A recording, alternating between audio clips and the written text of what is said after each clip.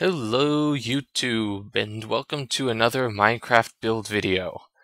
Today I'm going to be showing you how to put a combination lock on your doors that will keep people out of your storeroom and keep your goodies safe.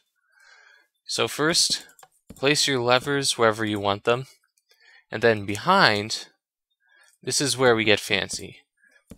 Place 2 layers of materials like this, and redstone on the second one. To set a combination with those levers, put a redstone torch behind any lever you want down, and for the remaining ones that you want up, place just regular redstone. Put a NOT gate at the end and connect that to your door. This will keep your items safe from... Wrong! This isn't a vault. This is a vault.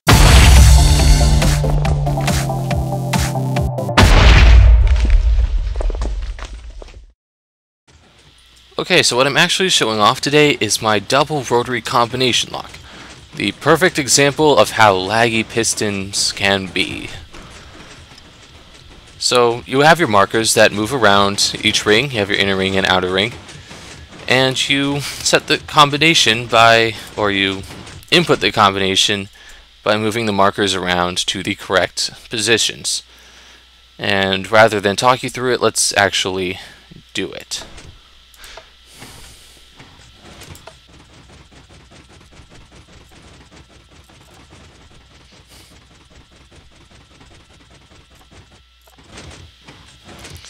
Okay, so this is step 1, cobblestone on the outer ring, wood on the inner ring. Let's go to step 2.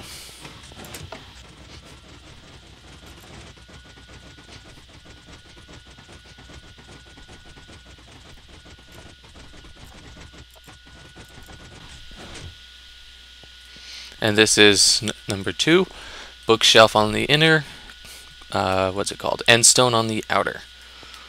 Let's go to 3.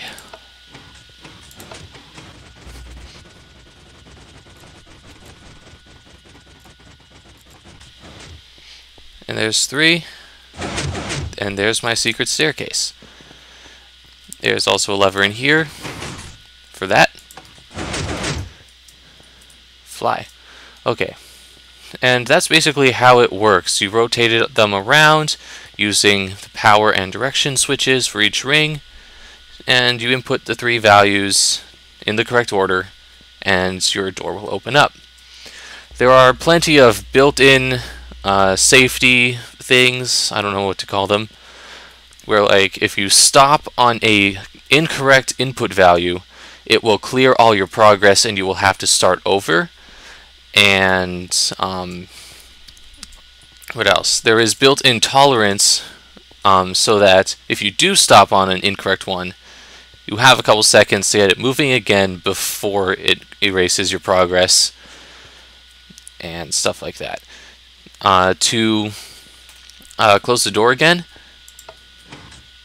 put it on a wrong input value and clears your progress, closes your staircase. And that's pretty much all there is to it, to control and whatnot. There is a download link in description if you want to go over the redstone in more detail. But yeah, let's talk redstone.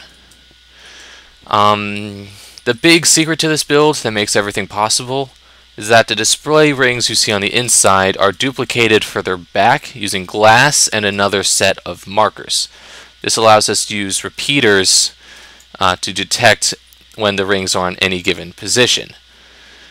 Back here I have pulled out a couple of examples of the individual parts to the redstone. Like this is the control circuit for on and off for a ring, and direction. And this is one of the memory cells for the redstone. And notice that if you go past one, if you go right past a input value, it won't remember that it happened because of this built-in timer. But if you stop on the correct input value, it will stay on it and it will remember that you in fact did do it. And you clear the memory cell again That's not working. Why isn't that working? Oh. Yeah, you clear it again by supplying power to this middle part. That was awkward.